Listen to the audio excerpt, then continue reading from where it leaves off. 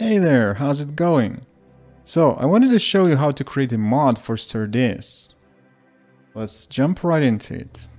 I have the game running in the window, and if I go to the main menu, Mods, there's this About Mods, and there's a button to open user mods directory.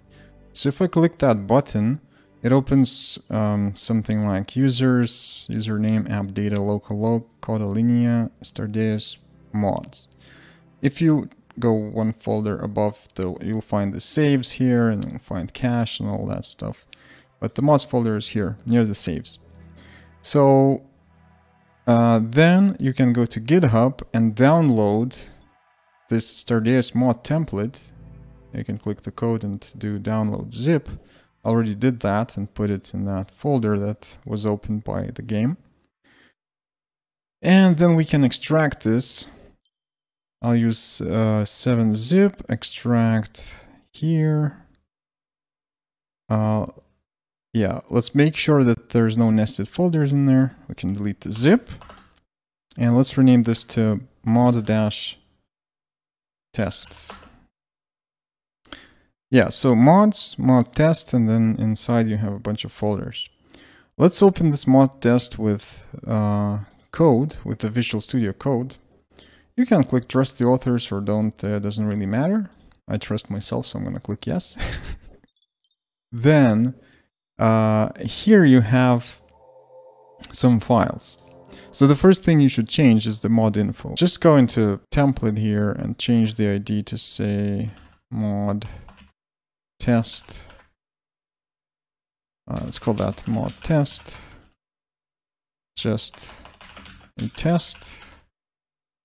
Game version should basically be the one that you created the mod with. So let's go here and see 0695. And dependencies, leave core if you're unsure. Right, so when we change that, we also need to change the mod cover, which is an image, but I'm not going to do it. You'll have to do it yourself. Then you could delete the Steam Workshop ID, because this is the workshop ID of the mod template that you may have downloaded from the Steam Workshop, not from GitHub. But you can just delete this file safely. Then we're ready to try it. So we're going to have to restart. So let's just exit the game. And I'm going to start it up. Now it will probably be rebuilding the graphics. See, building graphics cache here. Is because our mod contains some artwork, and the artwork needs to be packaged with the rest of the game. So that's why it's doing it. If you go to mods, you can see now there's this mod test, which has the Stardeus Mod Template cover.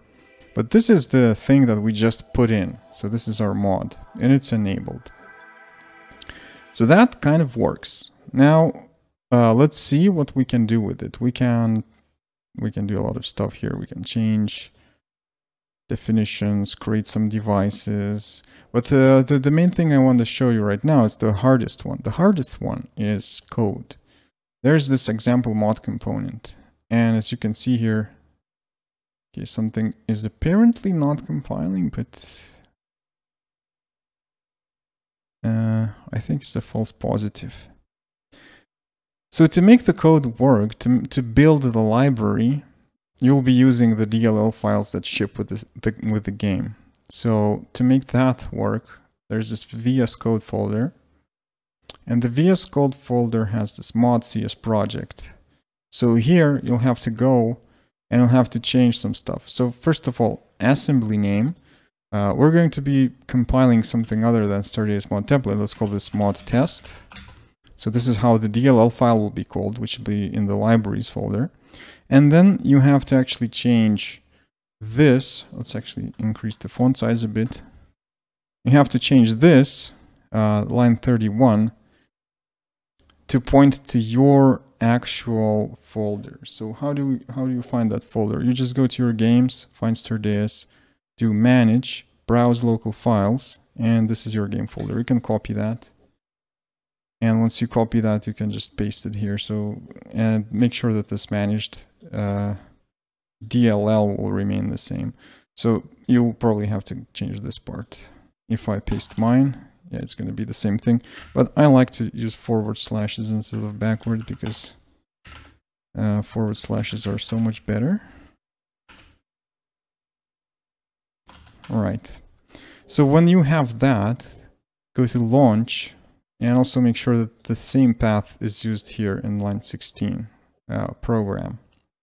It should point to Stardeus exe. When that is done, all you need to do to make this code compile into a DLL file is press F5 on the keyboard. So when you press F5, it will build the mod and it will launch the game automatically. Notice how the game flashed a little bit. It's because it tried to launch the executable directly, but Steam was not running, so the game restarted itself with Steam. That is important because if you want to debug your game, you'll have to attach after that restart. You cannot start the game with the debugger. You must attach after the game has booted. So this is something you should know.